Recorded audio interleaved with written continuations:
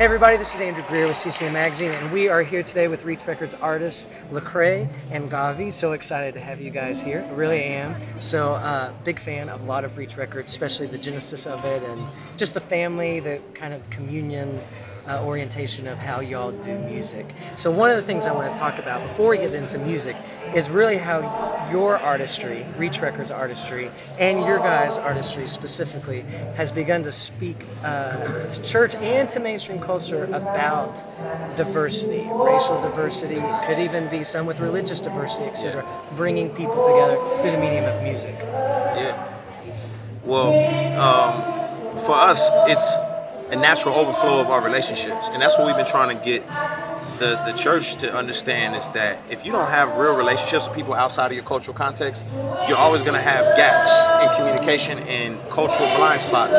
So if you come to Reach Records office, it's like the United Nations in there, you know what I mean? Like, it's Dominican, black, white, Mexican, like all races, Asian, like, and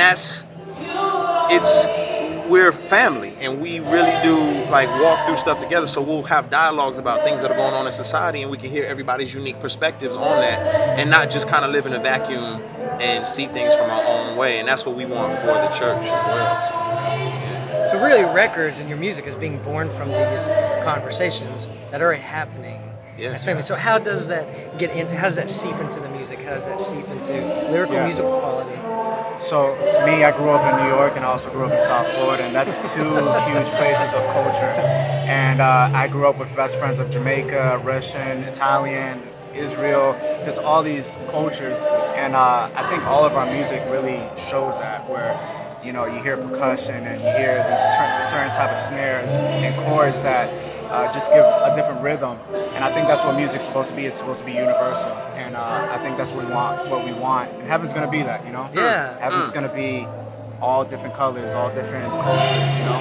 So it's gonna be beautiful. This is a reflection. I mean, this is a work at directly reflecting Kingdom of God perspectives. Absolutely. Okay, now Lecrae, I want you to tell me a little bit about God.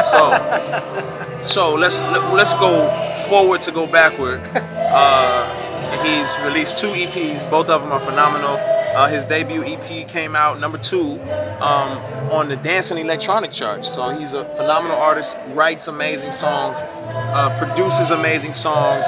You think of, you know, guys like David Guetta, you think of Diplo, you're looking at, you know, the new generation of those individuals. You agree?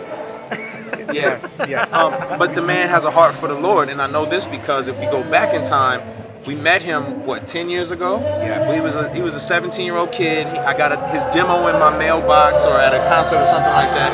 And we were living in inner city Memphis, and he moved out there to come get discipled, get poured into, to be nurtured as a man before he ever got all these crazy things happening for him. And so he's produced probably every one of your favorite Reach Records songs. Has had his hand on it. You can go down the list from a No-Lo. We can go, Say I Want. We can just keep going down the list. And the man has touched them. And so he's got a lot of amazing things going for him. And he's a Dove Award winner tonight. That's right. He's a producer. Okay, before we wrap this up, tell me, what do you think, what is one thing that the church can begin to cultivate within its own community to begin to promote, you know, true relationship, true communion with culture? Either one of you. Yeah, I think it starts at who's sitting at your table and who you're inviting to eat with you, and sharing life, relationships, not just doing charity work and that's it, you know. I think when you're really involved with community and really involved with actually building relationships, you can start seeing shift in culture, you know. Yeah, empathy is going to come from dialogue.